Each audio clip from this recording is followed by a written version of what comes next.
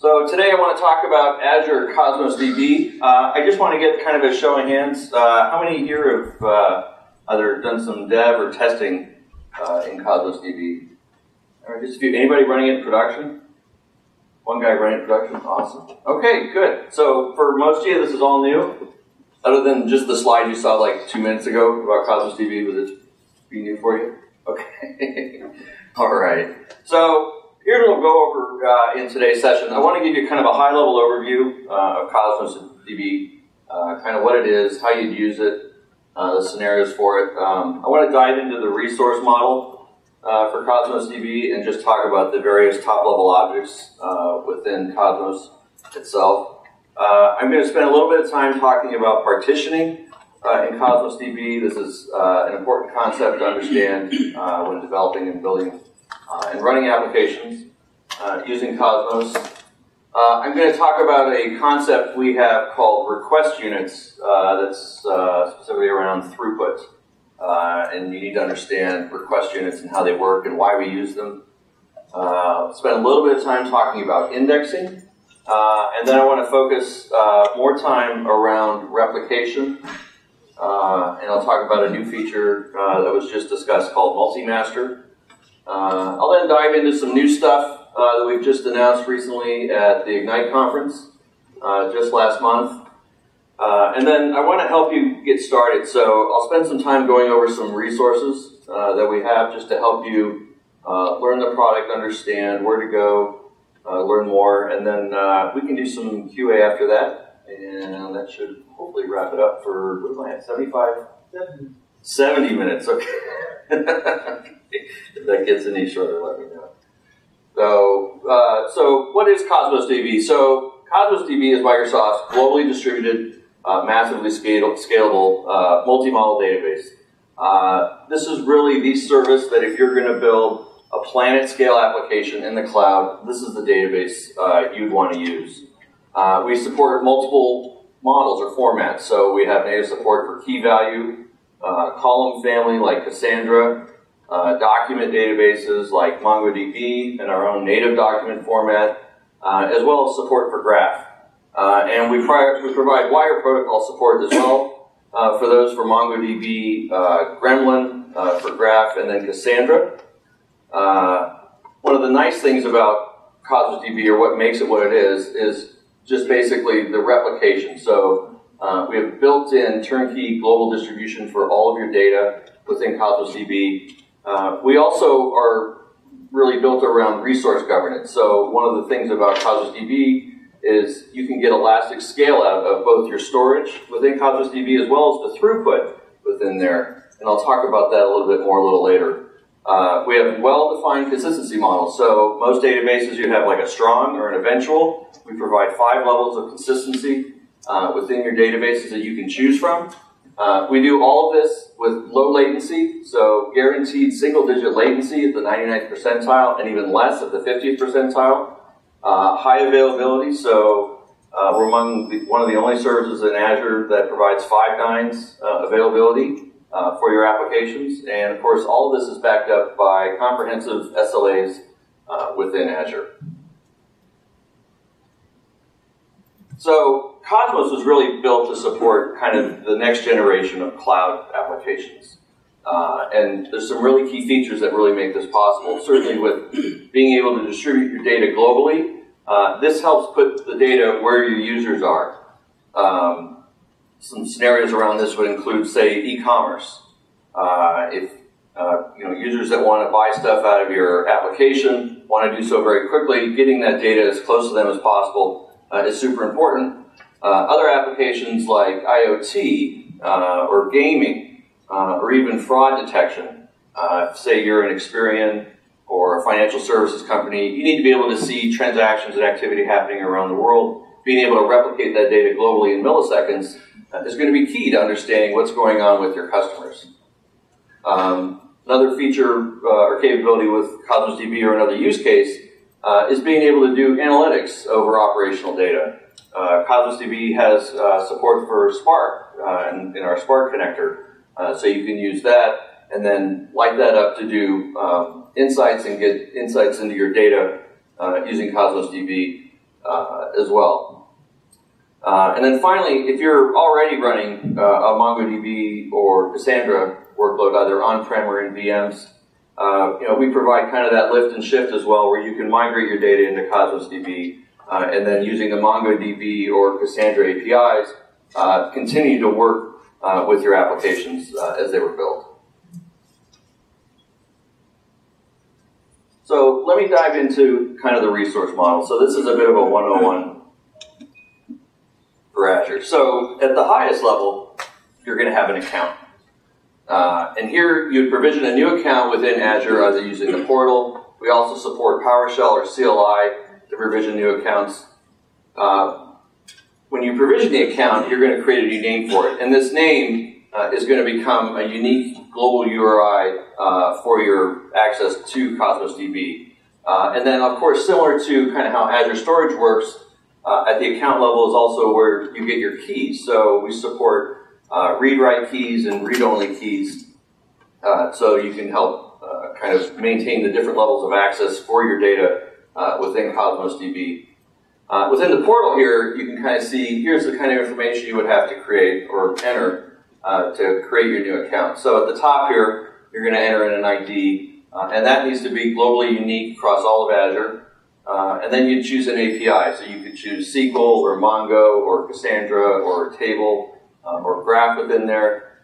Select your subscription that you want to run it from. You can create a new resource group or use an existing, and then you can select a location or a region for it to run in.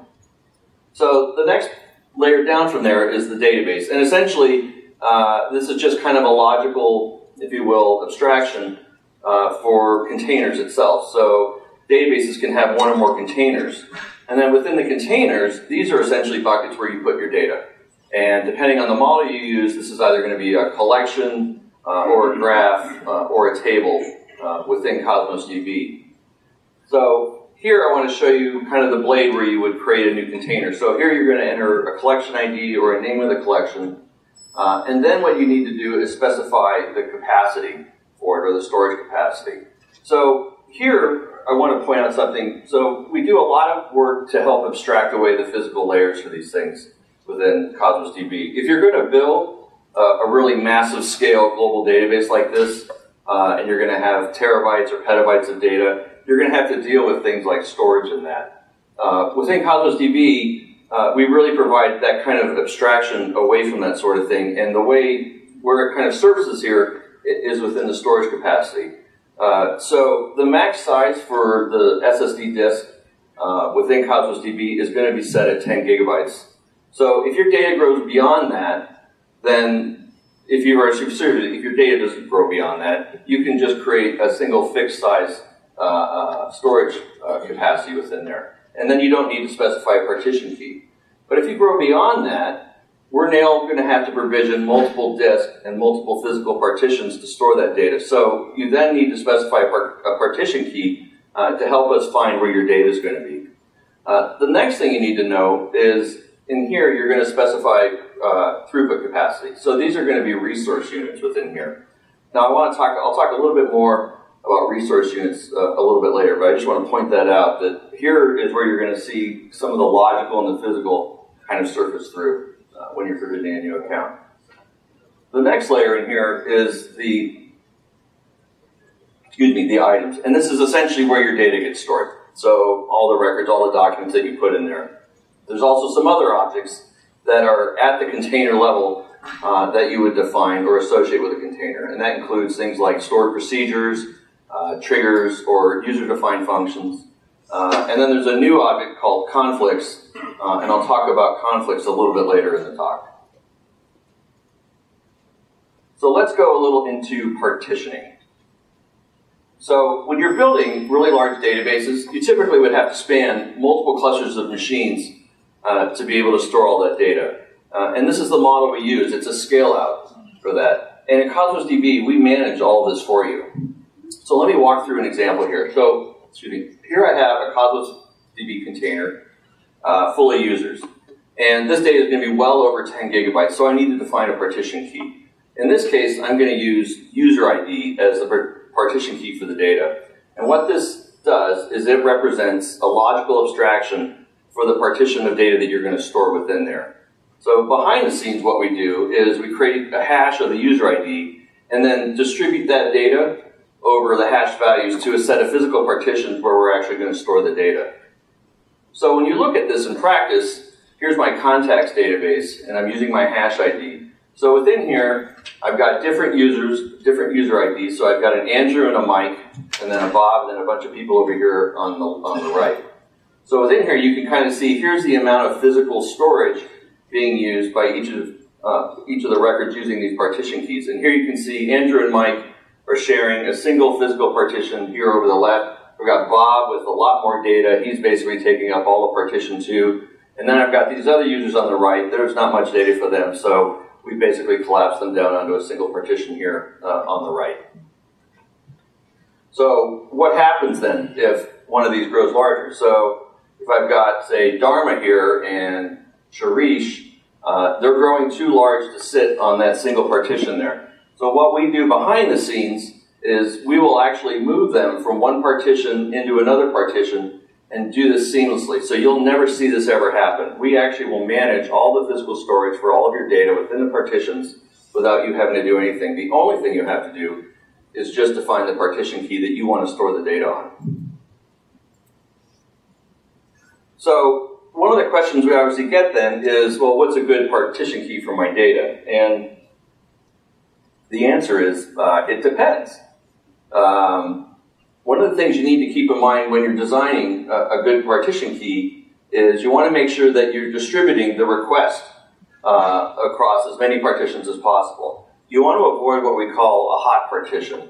Now the idea for a hot partition, let me give you an example. So let's just say I've got an IoT application. It's a fleet management application. And each of those, I'm tracking the telemetry from each of the vehicles that's driving around every day. And maybe they're delivering, I don't know, goods or something like that, or they could be doing anything. And the ID that I select for the partition key is date. So what do you think is going to happen when the telemetry from all those vehicles starts to write to Cosmos DB? They're going to use the date for the partition key. So now that partition for that date is going to be super hot because everybody's writing to that same partition every day, right? And so every day, the next day, that partition is going to be the hot one. Likely too, if you're running analytics over that data, the reads are going to come out of that same partition, so it's going to be doubly hot because you've got lots of writes going into the same partition, and then the reads are all coming out of the same one. So what's the takeaway? Date's generally a bad idea for a partition key, or at least in this instance it is. Probably a better partition key would be maybe using the vehicle ID. That way each vehicle writes to its own partition, that data grows at a set rate over time. You've got reads and writes generally going off those partitions in a well-distributed way. You can even do something else, like you could create, say, a composite key. So I want to compose a vehicle ID and the date. So you could also do something like that. So the idea here is distribute the writes, distribute the reads, and then just try to avoid these hot partitions within there. Just some of the things that we kind of suggest customers to do. There's really no silver bullet for designing the right partition key for your data. Really the only and the best way of doing this is just building like a proof of concept application and then test it, right? It's really helpful to understand kind of what are the queries that I'm going to be running here in my data, right? What do the writes look like? What do the reads look like? And you don't need to be perfect. Like you can get into some analysis paralysis on this and making sure that I'm accounting for every single query that's running against my database. Generally speaking, if you apply a bit of an 80-20 rule, you should be in really good shape for this. The other thing I want to point out too is our SDKs will actually help you with this. There's actually metrics you can get out of our SDKs to kind of get the cost of what it's doing for RUs within there, which is the thing you really want to measure is the resource usage, and I'll talk a little bit more about that as well. You can also look at Azure Monitor. So we're fully instrumented through Azure Monitor. You can get data through there as well. We also have some sample apps out on GitHub, and I'll kind of walk you to where those things are. But we have some test harnesses that you can use and just apply the patterns within there and then run your test through those, and you can get RUs as well as the latency on your applications within there.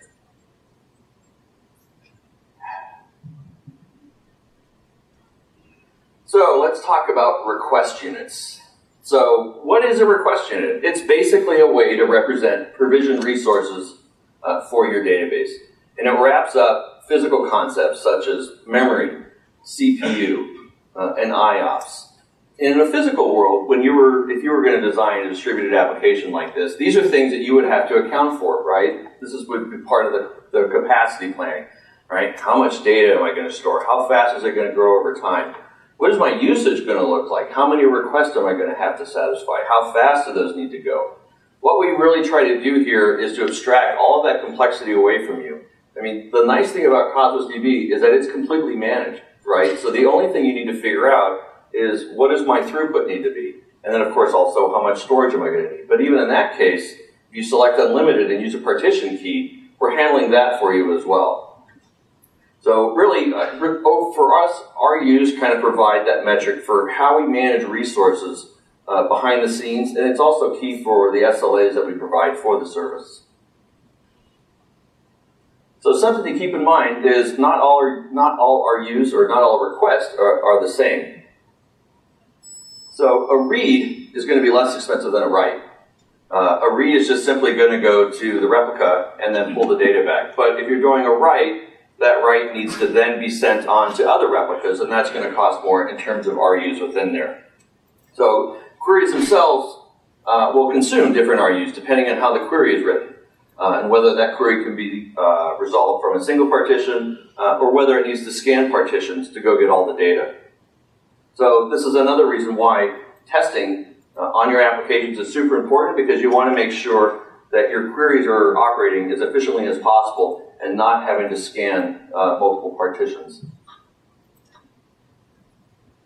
So everything that you do in your database is going to consume RUs in there. And when requests go over the amount of provisioned RUs, you're going to end up getting rate limited. Now, this results when you're calling the database in a 429 getting returned back by the service.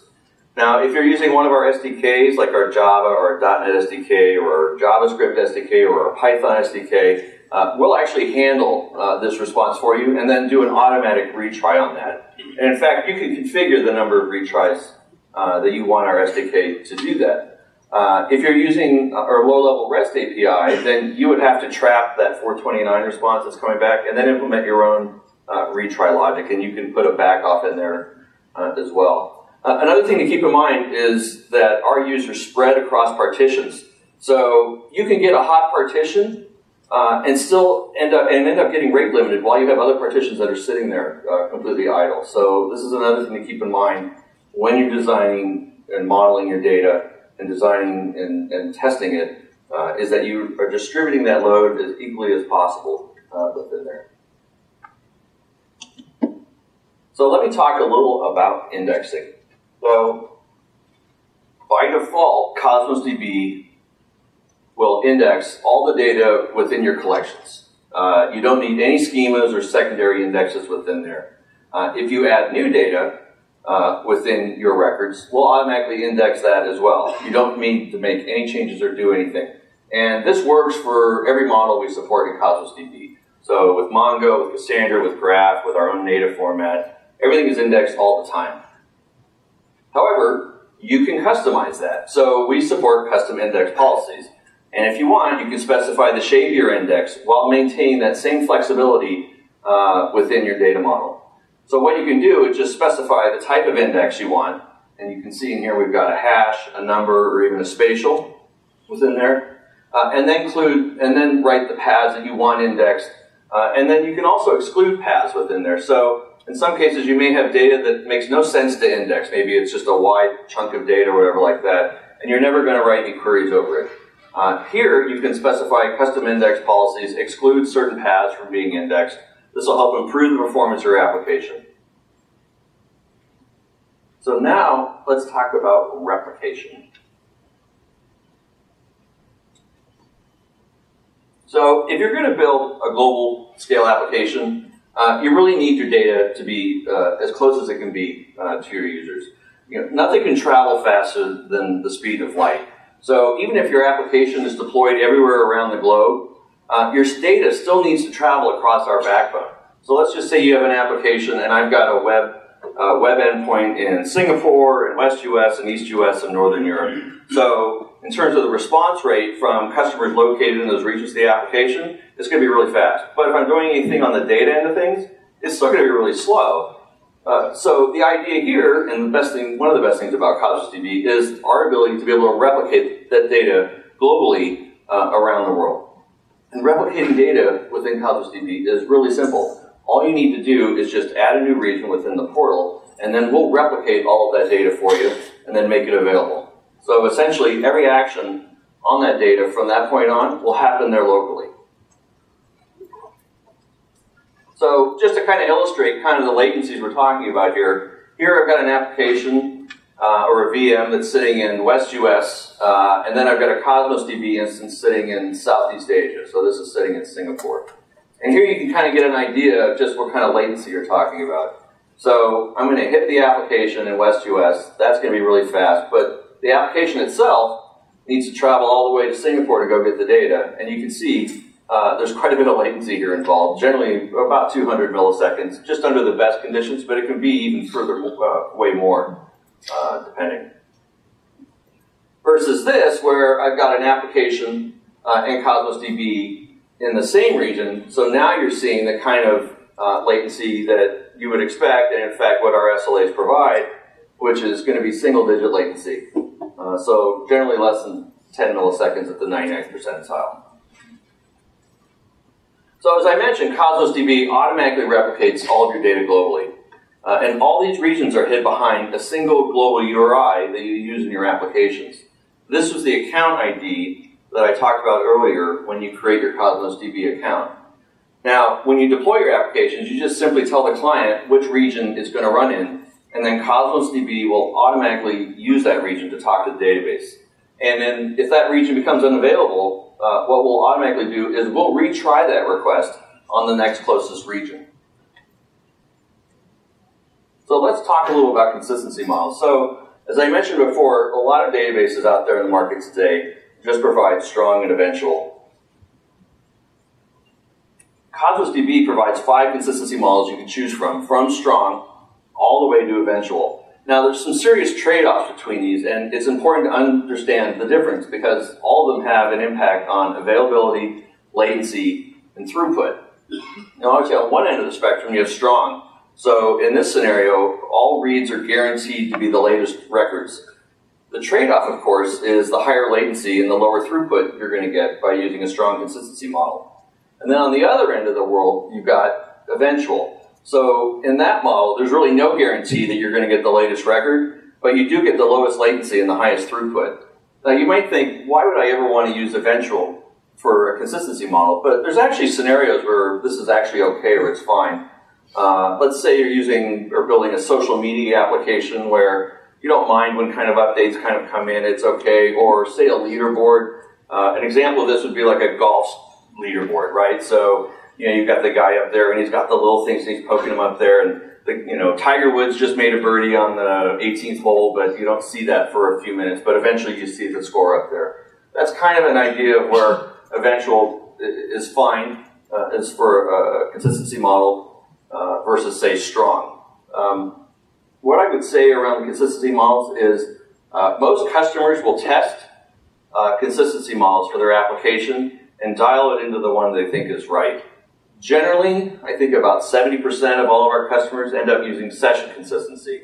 And here what that really means is you can read all of your own writes. And basically what that is that's tied to the connection from your application to Cosmos DB. A lot of other customers, or a few more customers, a lesser amount, will use the bounded staleness in there. But I think what's important is that you test these and see the impact on the application, and depending on the scenarios, pick the one that makes sense for you. The other thing I'll point out too is you can also change this and relax it. And you can do this on a per request basis as well. So there may be scenarios where you need to dump a bunch of data and you kind of don't care when it gets in. You just need the throughput or the low latency for that. So you could drop it all the way to eventual if you're at like a session or a bounded staleness, and do that on a per request basis within there as well.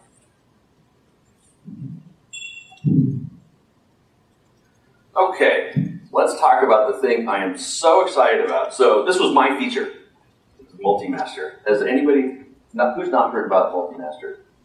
Everybody raise your hand. No, everybody's heard about it because they just talked about it before I got on stage. So anyway, Cosmos DB certainly being awesome as a database, right? And one of those things is the global replication. However, prior to this feature, the way that model worked is you had a single writable master database in whatever region you had set it up in, and then every region you added in Cosmos DB was a read replica.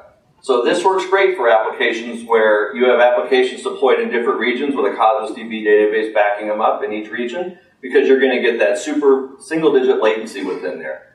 With multi-master, now every region is now a full writable master, right? So what does that mean? That means now you get single-digit latency on your reads and your writes within there. And of course, you get the 5 nines availability for all those operations as well. Now with multi-master, because it's now masterless, we need a way to provide conflict resolution. So we've provided multiple ways of doing conflict resolution within your applications. And really what this means in terms of a value prop is you really get unlimited scalability for all of your endpoints, for reads and writes. And this is really super important. Right now, you can do this in all Azure regions. Is anybody a government customer? Or do government work? God, I would expect more out of this group. I was going to say. Government contractors. Government contractors? Okay, so available in all regions, including all the US Gov clouds and all sovereign clouds everywhere around the world. So Cosmos DB is a Ring 0 service within Azure. So as soon as we light up a new region within Azure, Cosmos DB is automatically there. In fact, there's a lot of services within Azure that are now starting to use Cosmos DB because of all the great features and benefits we've gotten. That this is certainly one of them. So all Azure regions, all data models. This is brand new for things like MongoDB. Cassandra already had this kind of capability. But for MongoDB, this is now available for Table API, for Graph. All the models are available in there. It's also supported with all the SDKs as well, so you don't need to do anything different with your SDKs, or just use the latest ones. So how do you set up, or how do you enable multi-master? So all you do is just go in and create a new Cosmos DB account, enter in your subscription, the resource group, account name, select your API, select a location, although now location doesn't really matter much anymore because you're going to add more regions to your databases anyway, so this doesn't make sense anymore really, right? Or it's just it doesn't make any difference. And then select multi-master right here. So just click the little button right here. For you guys off to the side, I'm pointing at the multi-master button. And then click next.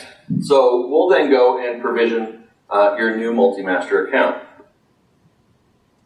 After you're done with that, you then need to just go and add regions. Where do you want your databases to be available? And you'll notice here, and this is a change in the user interface in our portal, now when you add a new region in there, you have reads and writes enabled for all of them. The other thing I want to point out too is one of the things that's different is you don't configure any failover with this. So because every database is now writable, failover is basically implicit, right? So if a region becomes unavailable or goes down, and that never happens, your application can automatically just write to another replica now. So basically you have an RTO of 0 when you're building applications and using multi-master within Cosmos DB. In your applications, it's really very easy to use. The only thing you need to change, other than just downloading the latest SDK, is just use multiple write locations to true. The other thing you can do as well is there's another property within the connection policy. I should have shown the example here. But what you can do is when you deploy your application, you can feed it what the current region is it's running in.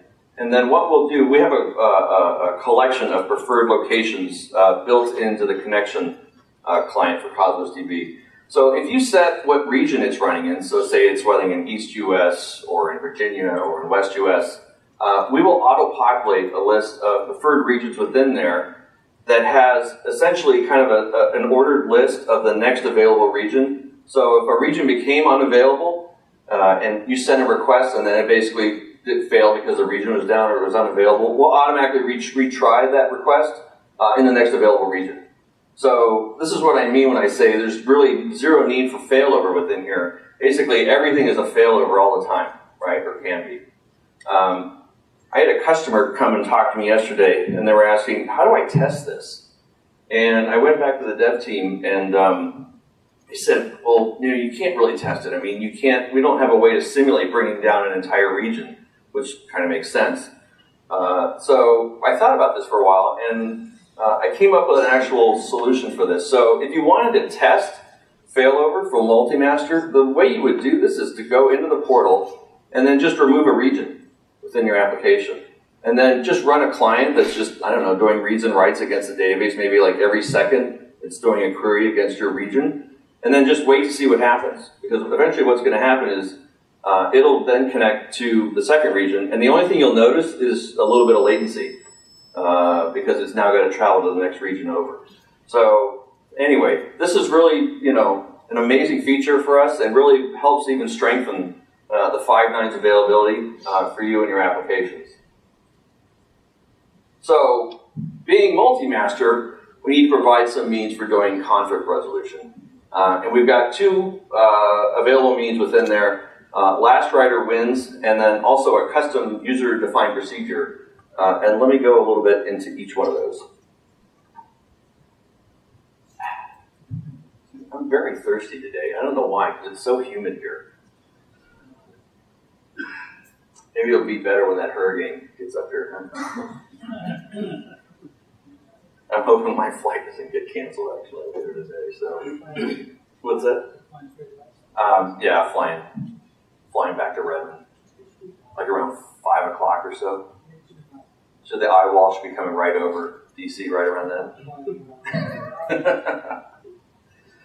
So first, let's talk about last writer wins. So this is the default means for doing conflict resolution in Cosmos DB. And here you can see in the portal, when I'm creating a new collection, in the settings thing here, I'm just going to select last writer wins. And then what I need to do is I need to specify a property within my document that I'm going to use to resolve it. So here you can see, and I've got a little box here, conflict resolver property. And then what I've done is I've specified a property, I'm just calling it user-defined ID.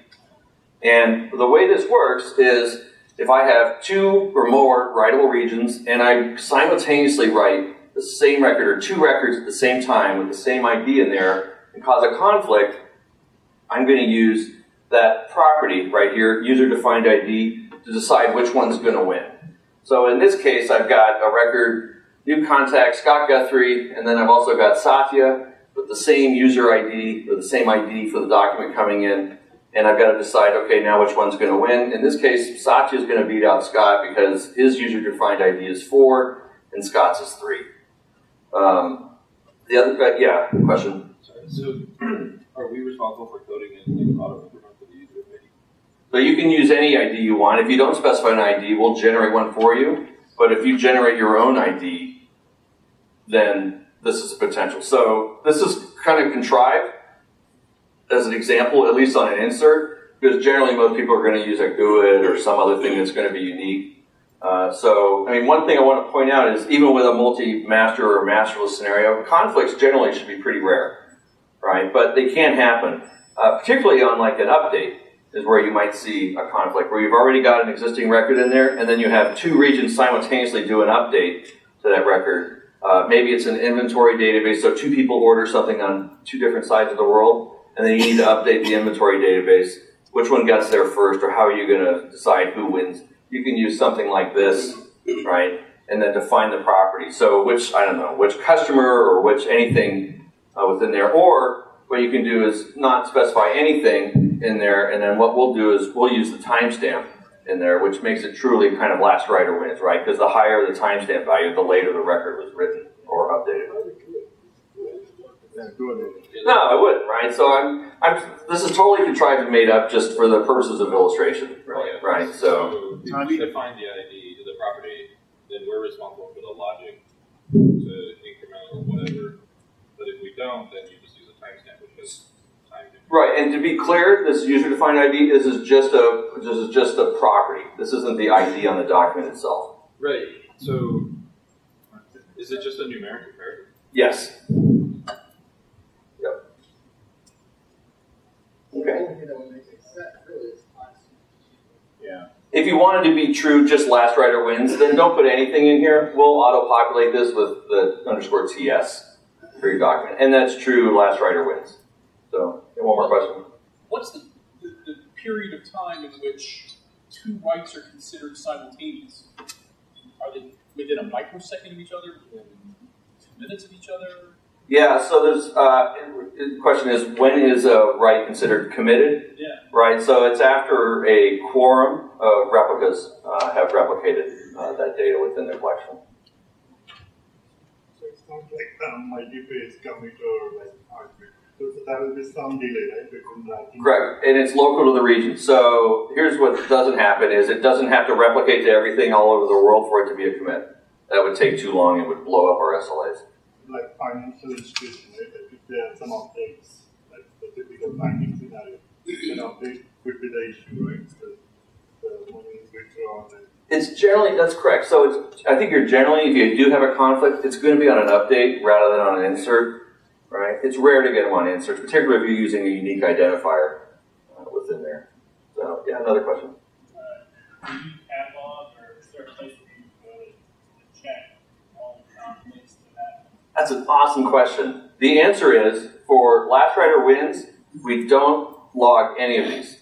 So there's no conflict, there's no feed, or the conflict feed itself does not get any records in here. However, if that's something you want, then let me go on to the next steps here and I'll show you what we handle in those situations. So the next conflict resolution mode is a custom. And this one, you implement a user-defined procedure, which is basically a stored procedure, but it has a special signature. So within the portal here, just select the merge procedure custom, and then you enter in the name of the stored procedure that you're going to use to then resolve the conflicts within here. Now, this stored procedure is registered to the collection. So the only data this stored procedure can use is the data within the same collection. Now, here's an example of what a stored procedure might look like. And you can see this has a very kind of special function signature within here. And you have to implement this function signature for this thing to get called and work. And essentially, you can write whatever logic you want in here. I'm basically, in this example here, using the same user-defined ID to resolve the conflict.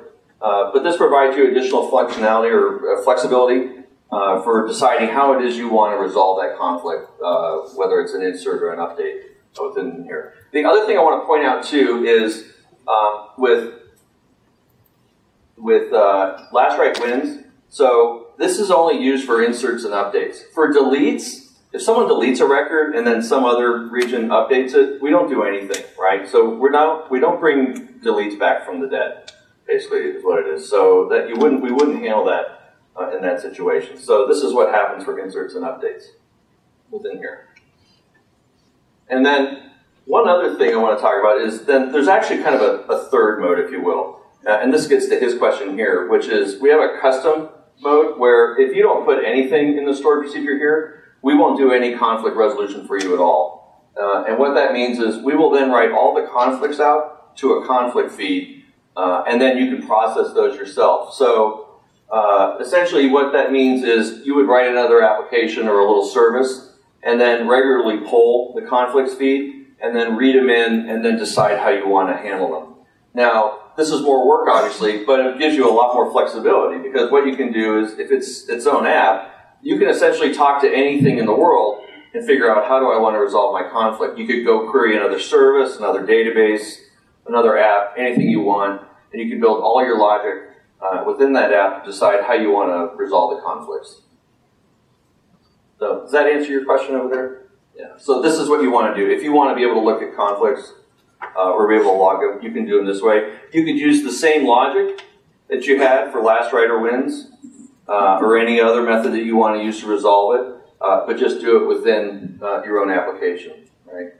So one thing I'll point out too is we have a feature called change feed, which I'll talk about a little bit later, that kind of provides automatic notification when something happens, like an operation like insert and update within Cosmos DB, and it's used to build kind of Lambda architectures if you want to do, you know, like a hot path, cold path, or do some kind of Spark analysis, or do any kind of event-based programming. Conflict feed doesn't have that eventing capability within it, so whatever you write will have to go and like run on a poll to go and look at this thing. So, yeah, one more question. About conflict feed, so does it mean that when we're using conflict feed, no any change in database happens at the conflict point? Yeah, so this means that we have two conflict feed updates. We'll just go to the feed and no updates happen on the database. So something's going to get committed, but the other thing's going to be the conflict, right? So let me show you here. So I had a little picture of this thing. So here is what a conflict might look like in an update, right? So I've got the current document. This is the guy that's committed, and then here's my conflict sitting right here, right? So, and actually, when we write out to the conflict feed, you can actually go into the portal and look at them in here. Now, currently, you can't really do anything with this in here. I actually asked the dev team if, hey, it'd be nice if customers can actually go in here and just select whether or not to update the original with the conflict in there or just get rid of it. So I think they're gonna provide that capability in a future build for the portal on this thing. But for right now, this is just a place where you can kind of look at them within the portal if you want. What specific record will be used? So is it kind of latest version or something like that? So what record will be added to the database? So we have a conflict, yes, so this conflict, yes, so one of the operations should be executed, yes, and another one should be fixed conflict. So which one will be implemented? Yeah, so it's because it's matchless, it's kind of non-deterministic, if you will, right? So I can't really tell you which one's the one that's going to be the actual committed record in there versus which one's going to be the conflict. It just kind of is what it is. It's, I guess, whoever gets the core and faster, I guess, within there. So, I mean, just keep in mind, I mean, this is rare, right? I mean, we're going to replicate your data in milliseconds globally around the world, so getting conflicts should generally be a pretty rare occurrence. But they do happen. So that's why we're providing multiple ways of being able to resolve those things, from simple using a last writer wins type policy to completely custom, build your own, however you want to handle it. The most complex business logic on the planet possible, you can do it that way too. So, question in the back. Is there any way you can be a digital record more than one successful that way? Really compare all three? The original record. So the original. So these two had a conflict. Prior to the first successful update, was the original status. And if you compare all three, it's kind of like a K-3 comparison. You understand which differences were new and which differences are just the current document updated the region, but really that Southeast Asia was not updated. In other cases, updated something else. No, we don't have that capability. So you're going to have, one's going to get committed and the other one's going to generate a conflict. Right? Now you can have multiple conflicts. So if I had multiple regions, let's just say I had 4 regions, and 3 of them did an update on the same record, I can have an original one that committed, but then I can have multiple conflicts from that. So what I would see is the same record here each time, and then multiple conflicts listed in here. But we don't have, I mean, the only way you could have anything like that is if you baked in using our change feed, and then kind of build a kind of Lambda architecture where you're kind of feeding that into something else. But that's, you then go and then you could go and look at a prior instance of that article. We get that too, like document versioning is another question we've got. We don't provide any document versioning, but you could actually build your own using something like a change feed, right? So any operation, any insert or update on that thing triggers a change feed event. Go write that off into another log, right? And then put a version stamp on it. And then you could go back and look at all the old versions of that document. So you could implement something like that, but we don't provide something like that out of the box. Well, the only way you get this kind of conflict is if you're getting your default last write wins enabled, is if the timestamps were the same. Otherwise, it would never be a conflict. Yeah, so I get that question too. If the timestamps are the same, one document, one document is going to win. You just pick one. It's just Yeah, and again, that's kind of non-deterministic. So this would never occur here. Then. It would be back to being enabled. You would never get an actual conflict log. Yeah, you would never. Well, with last writer wins, we don't log any conflicts. We just handle them and it's done. Yeah. The only way you're going to get a log conflict is if you turn off. If you basically. It would be unlikely but possible. If you use this method here. Yeah, double timestamps. It's not likely, but yeah. In which case, they just pick a one. So. That's correct. We're just going to pick a winner. It's non-deterministic, as devs like to say. So, are these different options for conflict resolution configurable per table, or is it for your entire Cosmos? By collection. Yep. And I was holding a question for later, but this is kind of relevant. I'm interested in the strong consistency model. What does that actually mean? Let's say you have 5 regions enabled. Does strong mean that what I get is going to work across all 5 regions? That's correct. Correct. Okay. Right. Which is why it has a huge impact on latency, availability, and throughput, because you have to get a quorum now across all those different regions. So I write a record in West US, and that region's not going to be available until it gets all the way to, say, Singapore or North Europe or wherever it is, and all those things have to happen. So this is why you should play with it. Let me put it this way. There's very few customers of ours that use strong consistency within this. They tend to use session, right? Because they want to be able to read their own writes from the application endpoint that's connecting to that instance of Cosmos DB. A lot of them, in some cases, eventual is really good. Bounded staleness is probably second in terms of that. So I'd say about 70% using session, and then about 20, a little more than 20% using bounded staleness. So, yeah, I'm a little just confused about the unit of work in the table. So if I have a unit of work that includes 3 updates, and the same unit of work takes place in 2 different locations, and the first 2 are done at 1 timestamp, and the third one is done where the other transaction has a faster timestamp, am I going to end up with like half the tables updated by 1 transaction and the other half updated by a different transaction, even though they're 2 different transactions with 2 different people? You see what I'm saying? Struggling. So you've got a single So 2 different record. The debit by this guy, debit, credit, debit, credit. This debit takes first over here, and then the credit, and the other one, the credit takes first. And it ends up that you end up with a debit from this guy's account and a credit from this guy's account because this guy was a little faster on his debit and this guy was a little faster on his credit. You know what I'm saying? You're updating the same account with like last update kind of thing. And it just so happens that this guy did his first transaction faster than the other guy, and this guy's second transaction was 8 microseconds faster than the other guy's. So you're going to end up with like So what I would say is the design doesn't sound right to me. You should do that in a single operation. Right. So then the timestamp should be at the unit of work or the commit. If you're writing to a single record or a single item within Cosmos DB, you should do that with basically with an atomic piece of code, right? 1 single request. Right. So do it. But you got a debit and a credit. Call replace. Those are two different table entries, 2 different records. You got debit entry and credit entry, so it's a different account. Right. So we don't support. Cash, is your question? Do we support transactions? Yeah, kind of. You support transactions. No, we don't support transactions. Oh. So we do within the single. We do within a single operation or collection right there, but we don't have a thing where you can go begin transaction, do a bunch of work, and then commit transaction. Okay. That's not supported. Commit rollback.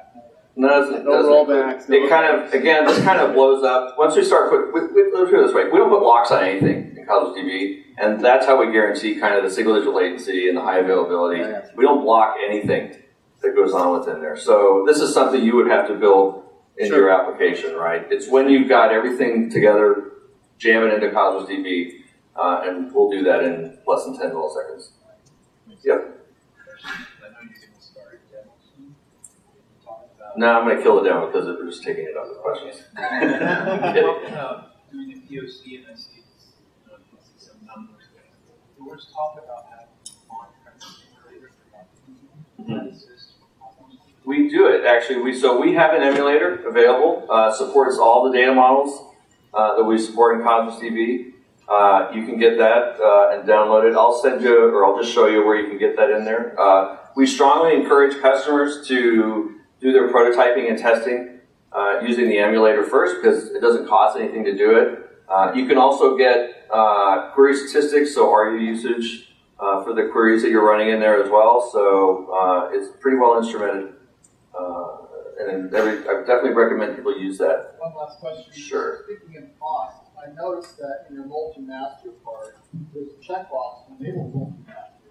Is that because there's a cost difference between using it and not using it? There is a cost difference for multi-master.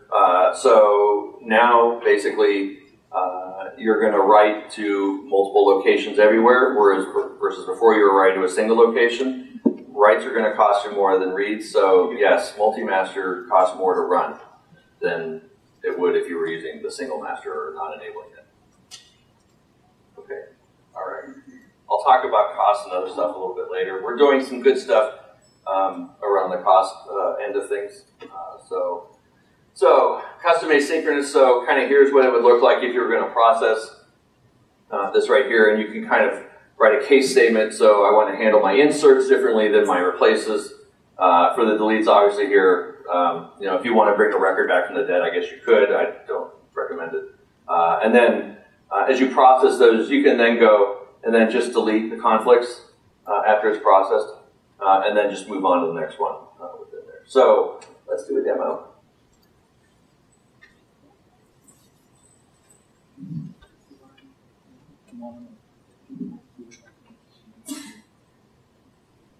Okay, so actually, let me back up. So what I've got is I have two Cosmos DB accounts created here. I've got a single master account, and let me give you a look on that. So this account has a single write region in Southeast Asia, and then I have two read regions. I've got one in West US 2 and one in North Europe. So my scenario here is I'm a company, I'm based out of Singapore, I provision my account here, and we've added customers in different parts of the globe, so we're replicating out now to the West US and to North Europe. I now also have a multi-master account. So within here, I'll click on this, and you can see the difference. I've got the same regions here, Southeast Asia, West US 2, and North Europe. The difference here, of course, is I'm read-to-write enabled on both those regions. So let me go back. And what I want to show you is I've got an application here. So this application is just a VM, and it's set up in West US 2. And I'm going to contact and talk to my Cosmos DB database that's located there in West US 2. So I just want to run some latency tests just to give you an idea of what's going to happen. So here, I've got a single master, and I'm going to do some read and write latency testing. I've got three regions set up in this order. So I'm using the preferred locations collection within my connection policy, and I'm going to prefer to start with West US 2 for doing all my reads, and then I'm going to go to Southeast Asia, and then to North Europe. So if any of those become unavailable, that would be the order of failover within my application. So here's what I'm going to do. I'm going to test 100 reads against region West US 2, and let's just see how that goes. And as you would expect, this is super fast because my application is located in the same region, and we're doing mostly single millisecond reads from that location. So now what I want to do is I want to test a write. So I'm going to test 100 writes in this application, and as you would expect, these are going to be quite a bit slower. And the reason is my application in West US 2 now needs to traverse Azure's backbone and then go all the way to Southeast Asia and then do the writes. And it's going to do 100 of those, and that's going to take a little bit of time. Yep, and there it's done. So there you can see around 170, 180 milliseconds for each of that. So now with multi-master, I'm going to do the same test. So I'm going to create a document client, and I'm going to call the same, configure the same exact way, West US 2, Southeast Asia, and North Europe, and let's test 100 reads, and as you'd expect, that's going to be fast as it was before. Now, let's test 100 writes. And whoa, that's super fast. Did you catch it? So now I just did 100 reads or 100 writes against West US 2, and that, of course, is now blazingly fast, right? How is that possible? Yes. I've now replicated my database to be write-enabled in every region that I've configured it. You still have to actually do the write process. No, we replicate on the back end. So you write to your local database, we replicate that in the background. Any other questions about that awesome demo? It is awesome, isn't it? It is. Wait, question? You basically talk to a single global endpoint within Cosmos DB. The only difference is you set your current location. So how I configured this in the demo is I set a preferred, we have a preferred locations collection within the connection policy, and I can set which order I want within there. We actually have a new feature now available in our SDK, so all I have to do when I create a new connection client is just set the current location within there, and then deploy that with my app. So if I have an app in WestUS 2, then I'm gonna just, you can ship this in the config file, right? So send the same bits, deploy each of the same bits to each of your locations, and then just the config difference is gonna be what locations it's running in. And what you do is if you set current location inside the connection policy, we will then auto-populate all the preferred locations that you're running in. And then the nice thing about this is that we've already figured out the latencies between all the different regions. So if I'm in West US 2 and East US and Southeast Asia, and I'm deployed in West US, and I set my current location to West US, we will automatically pre-populate it to run in West US, and then go to East US, and then go to Southeast Asia. See what I'm saying? So that's the only thing you need to do is just set current location for whatever region it's running in. We'll auto-populate what your failover regions are. And so if a region becomes unavailable, we'll just automatically retry that same request into a separate region. And the only thing you're going to notice is difference in latency. But you're not going to lose any data. Cool? All right, let's do some conflict resolution. Now, what I did is I built a little app, and I can show you where this is available. Our devs wrote a conflict generator. And I want to point out this is actually really tricky to do, and it doesn't always work because generating conflicts, as you might suspect, can be tough. So what I've got here is I've got an application, and what it does is it connects 3 different Cosmos DB clients to 3 different locations.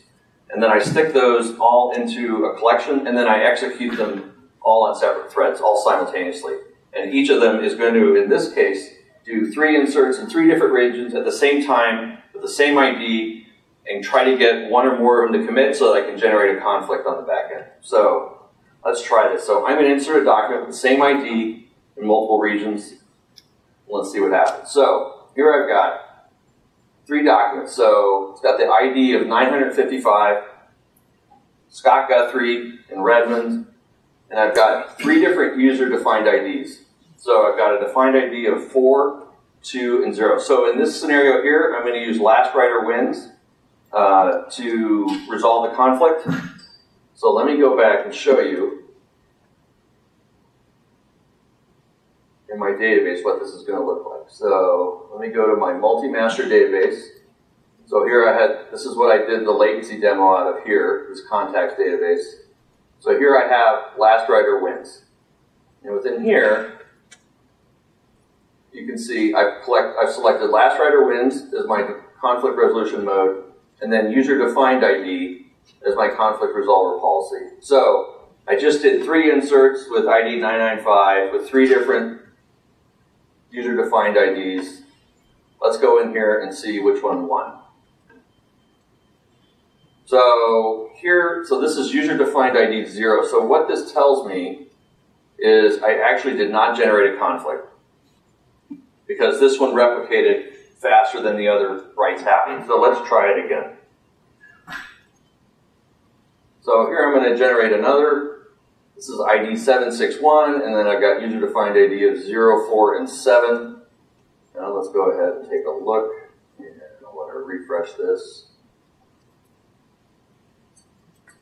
Okay, that one actually generated a conflict because user-defined ID, which was committed in North Europe, actually won the conflict. So generally speaking, West US 2 should win, but I'm executing all three of these at the same time. And here what we see is I actually had a conflict, and this one is the one that won, the one that I committed in North Europe. Cool? Easy, right? I know. No more conflicts ever. Okay. Let's try a little different demo. So what I'm going to do, say no here. So now I'm going to do an update. So this is going to be against a collection. What am I doing on time, by the way? I'm at an hour right now, so 50 more minutes. 10:50? Okay, let me go super fast. So here I've got one other collection, and this one is set up for manual.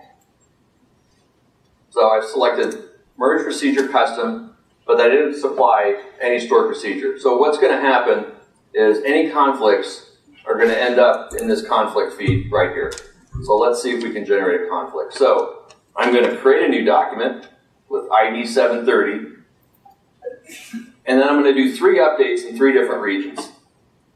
And let's just see if that generated a conflict.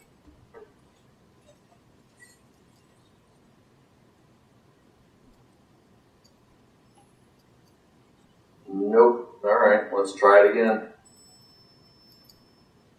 All right, insert a new record, ID of 60, and then we'll do 3 updates on that. And here we go, I've got some conflicts. So here we go. So I've got my ID of 60, here's the current document, this is the one that was committed, and then here's my conflict update. So this went into West US 2, and then this one went into North Europe. And here you can see, here's my current document. This is the one that was committed in Southeast Asia. And then I generated 2 conflicts out of this thing. One in West US 2, and another one in North Europe. Cool? You can clap. Yay! I generated conflicts. It's really super hard.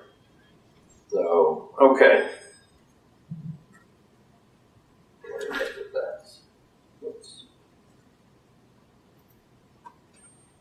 All right, back to slides. How do you resolve it? Sorry. How do you resolve it? Yeah. So what you would do is just either write an application, right, to read and pull against the conflict feed, right? That was the thing you just saw on the screen right there. It's basically just a rendering of what's in the conflict feed, and then you decide how you want to handle it. Right? You can't do it from the GUI though. You have to. Right now, you can't do it from the portal, but this is something I've asked our dev team to look at in case customers want to be able to just pick which one should be the winner within there. But right now, you would do this in an application. Okay, so let me quickly go through some recent updates. So at Ignite 2 weeks ago, we announced the GA of our Cassandra API. So now Cosmos DB can provide a fully managed database as a service for Cassandra. No need to manage clusters or nodes. All the other heartache involved with managing Cassandra is all gone. You can use Cosmos DB to do this.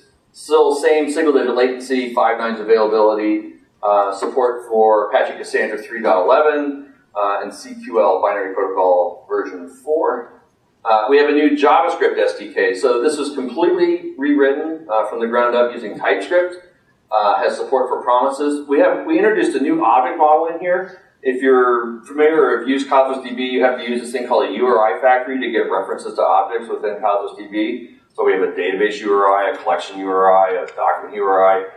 This does away with that entirely. So when you're going through and programming your applications, it's databases.database ID, .collections.collection ID, so on. So much cleaner. We're going to replicate this kind of object model across all of our SDKs, including our .NET SDK.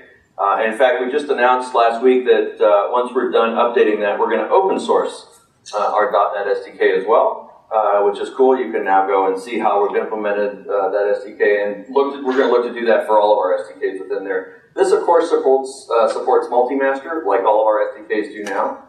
On the pricing front, I want to let you know that we now have the ability to do reserved capacity with Cosmos DB. This works just like reserved instances or reserved capacity for VMs. you make a commitment for 2-3 years for RUs. The longer you go and the higher the RUs you reserve, the deeper the discounts, all the way up to 65% off list price within there. So after you've done your dev and your test and you're like, okay, we're bought in on Cosmos DB, definitely this is something you should explore to get the deepest discounts possible for your Cosmos DB usage. Yep. Also on the price point, we now have a lower entry point for databases. Prior to this, you had to provision 50,000 RUs per database. You can now do this starting at 10,000 RUs. The other thing I want to point out too is you can also share RUs across collections. So let's just say you provision 10,000 RUs for a database. You can say collection 1, I want you to have 2,000 RUs out of that 10K, and then the rest of you collections can share the other 8. So this is nice if you have collections that are particularly going to need more throughput. You can just carve those off and then let the other collections just share amongst themselves. So a little more way to get more efficient, more prescriptive about how you're using your resource usage within Cosmos DB. We also have lots of free options. So you can go and sign up for a trial account. You can also go and sign up for a free Cosmos DB account. So this is different. You can go to akams/try-cosmos-db and just provision a Cosmos DB account. We'll keep that up and running for you for 30 days. You get your own key, your own URL, your own key. You can try it for 30 days. We also allow you to extend this, so you can go in and extend that if you want and run that longer than 30 days. Also, the Cosmos DB emulator, I want to point that out. That's very handy for doing local testing. You can also run this in a Docker container, Docker for Windows container as well. And then deploy that, so you can also run that as well. We have scripts online in GitHub for how to set that up. I want to point out all of this where to learn more. I've got a minute. Will you be posting your slides online and the website? I can. They're freaking out. Oh, I'm going to post all my stuff online. So let me go even faster through these things, so you have no chance to write them down. Where I would start is with our docs right here. We have a really killer section on concepts that's really super important to learn. Let me just show you kind of quickly. If you go to our documentation here and then go to concepts, I would strongly recommend you go through and read each of these in here. We talk about how we do replication and multi-master in here, how we manage throughput, how to get and set throughput, partitioning, indexing, consistency models, change fee, TTLs. There is a ton of really deep information to conceptually understand how we built Cosmos DB. All the multi-model API support is in here, so you can get examples on how to get started with all this stuff. We show the support levels for each of the different models that we support in here, including Cassandra, Gremlin, and Mongo. And then, again, I just want to point out, we've got all of these SDKs out on GitHub. All of these have samples within them. In particular, I want to point out with our .NET SDK, we have an interesting folder in here called Patterns. So if you're interested in learning how to handle things like time series or do event sourcing, lots and lots of very interesting samples in here. We also have examples that show you how to build kind of test harnesses for your application, so how to measure RU usage, how to measure latency. The sample you saw there where I was doing multi-master and then counting off the latency between there, it's just a very simple application with a stopwatch on there, but we have examples fully built out, also calculate RUs for you, and also at what percentile as well within there. So I think that's it, and I can't believe it did fly by. So anyway, that's it. Thank you very much.